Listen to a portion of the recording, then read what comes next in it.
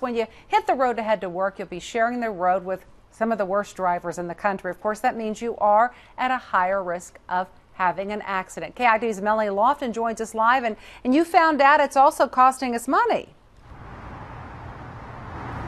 Yeah, I did, Judy. In fact, this study may not be a surprise to most Austin drivers. With distractions like the cell phone, music, and who knows what else, accidents are all too common, and that commonality is costly.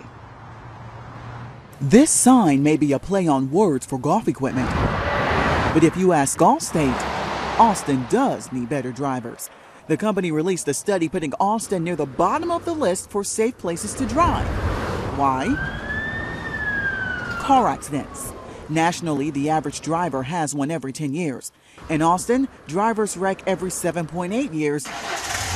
And drivers we spoke to think they know why. These people act like they don't know where they're going. I think I saw someone reading a book one day. Another driver we met admitted not being so safe in the past. I was pretty bad with texting, especially when I had a BlackBerry. Since the arrival of his precious cargo, Raj has changed those bad habits and has been accident-free 13 years. But he says distracted driving may not be the only problem. But there's more cars on the road.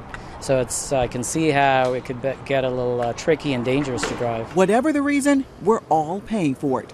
Your risk of an accident determines your insurance rate.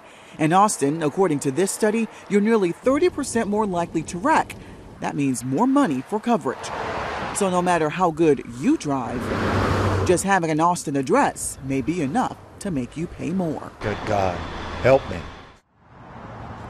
And help us all, because it seems this problem could be getting worse. The same study last year, Austin ranked 149th, and this year we're at 155th.